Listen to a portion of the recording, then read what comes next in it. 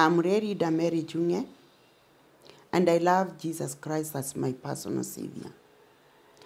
Today we are reflecting on connecting.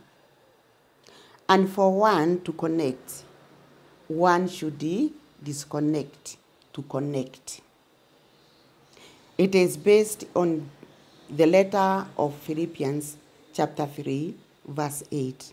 What is more, I consider everything a loss because of the surpassing worthy of knowing Christ, Jesus my Lord, for whose sake I have lost all things.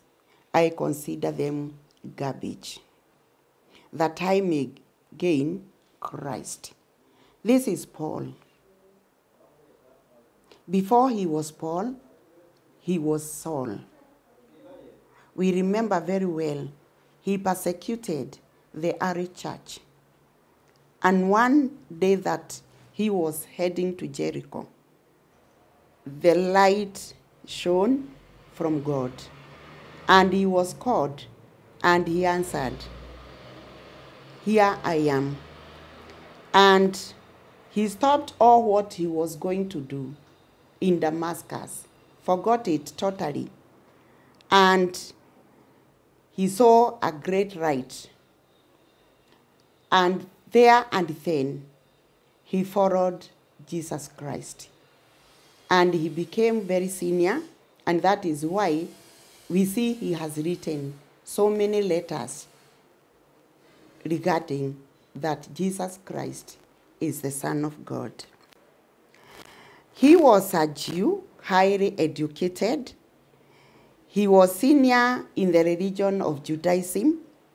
He was most respected. And once he was connected with God, he forgot everything that was in his possession. That is, he deprived all what he considered to be very valuable and followed Jesus Christ totally throughout his life.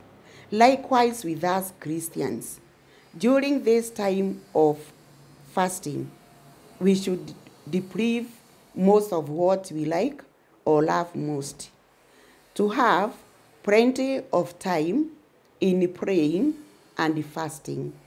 Prayers bring people close to God, and God fills them with the Holy Spirit to fill any emptiness in them. The Holy Spirit of God, once you are disconnected with the world and all these others, will administer in your spirit, and you will bear fruits. Let us be disconnected and be connected with God through prayers and fasting. Let us pray. My God and my Father in heaven, I pray for a fresh outpouring of the Holy Spirit upon the church, bringing renewal and revival in the name of the Father, the Son, and the Holy Spirit. Amen.